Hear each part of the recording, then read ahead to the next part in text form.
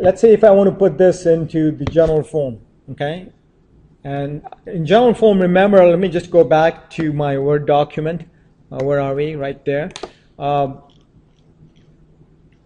The A, B, and C's have to be whole numbers. I didn't stipulate that here, which is really bad.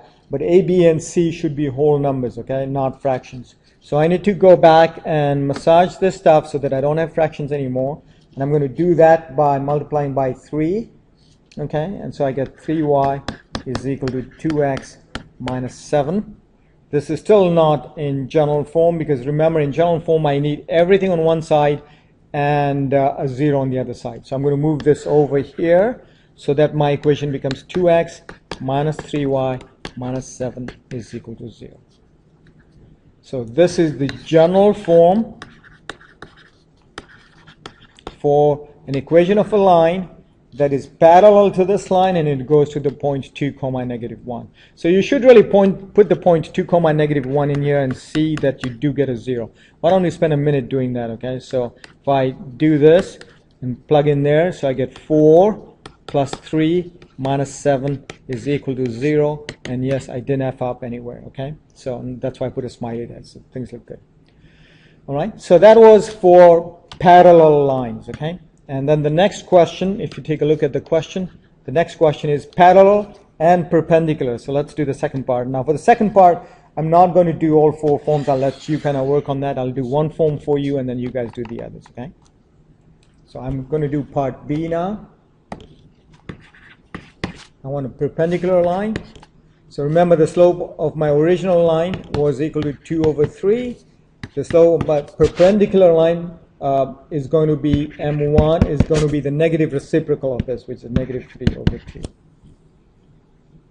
Then again, using the point slope form, I get y minus 1 is equal to negative 3 over 2 x minus 2. And this is my point slope form. And then I'll leave it as an exercise for you. Actually, this is really not quite clean. You should really write this as y plus 1 equals negative 3 over 2, x minus 2, point slope form.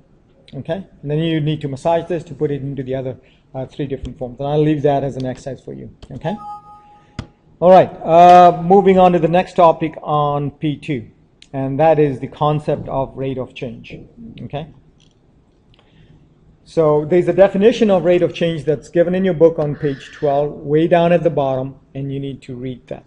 Okay, read that, and what I'll do is I'll try and explain it to you graphically as well.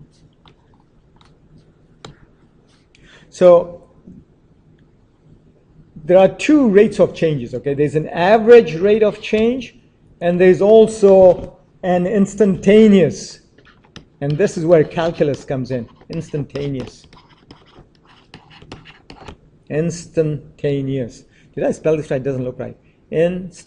Oh, Charlotte, I need your help. Instantaneous. I think there should be no. Okay, instantaneous. Yeah, that sounds better. Okay, so instantaneous. Let's get this out of there. Okay. So that's 2 different forms of rates of change, an average and an instantaneous. So here are the differences. Supposing if you were to plot a graph, okay, plot a graph of distance versus time. Let's say the graph looks something like this. In other words, as time goes on, the distance from some point is increasing, and then kind of really stays put, okay? Stays put. In other words, nothing is moving. So first of all, the average rate of change. If you take 2 instances in time, like for example, take this instance in time, 1, and then another one, 2. And let's say if the distances are, let's say if this is 3 and this is 5, then the average rate of change in the interval 1, 2 is given by the change in the distance. So the change in the distance is 5 minus 3 over the change in the time, 2 minus 1.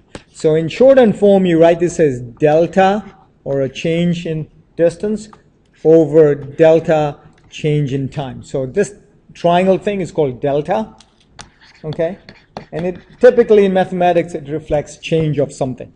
So this is the average rate, and so this becomes 2 over 1. So this is going to be 2. And since it's a rate, and let's say if the distance is in feet and time is in seconds, the units of this guys will be in feet per second. Okay, so that's called the average rate of change. For instantaneous, and this is where really calculus comes into play, instantaneous is saying at one particular instant in time, let's say at, for example, 1.50029 seconds, what is the rate of change of this thing that's moving, whatever it is, okay? It could be a rocket, could be a ship, could be you walking from your house or something like that. Although if you're walking from your house, I don't think you'll be interested in 1.50029 seconds, okay? But this is where calculus comes in, and if you want to find out what the instantaneous rate of change is, then it is really, remember the rate of change in this context is the velocity or the speed, okay?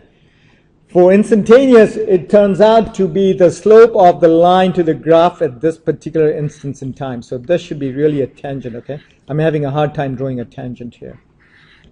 So remember, a tangent is a line that touches the graph only at one place. The slope of this line, the slope of that line, is equal to the instantaneous rate of change. Instantaneous rate of change. All right, so that's it for P.2, okay?